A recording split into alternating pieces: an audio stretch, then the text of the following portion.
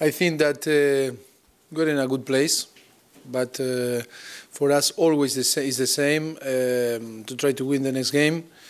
You know, for me, they are on the top, and they have the pressure too, like all the team that are below, but we don't feel that. Only for us it's important to keep our level, our fitness, our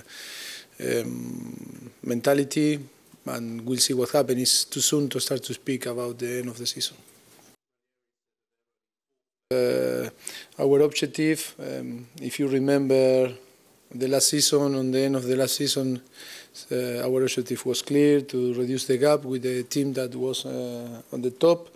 I think that we learn a lot and improve in our way, and only we need to fight in every game and to keep the same mentality.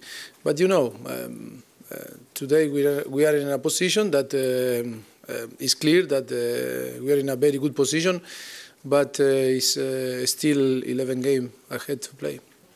And we are in a very good condition and in a good place to try to arrive the last few games with the possibility to fight for everything. But at the moment, so far, we need to keep calm and be focused in that we improve us, that training hard and try to respect all our rules and try to give our best. For me, now only we need to be focused on West Ham, and it's sure that tomorrow we need to suffer a lot to try to win the game, because they play very well and they have a strong player, good player, very good player, and the way that they play always is difficult to play. It's a derby, and the condition will be difficult because the pitch is not so good, and in the way that we play maybe can affect us more than them.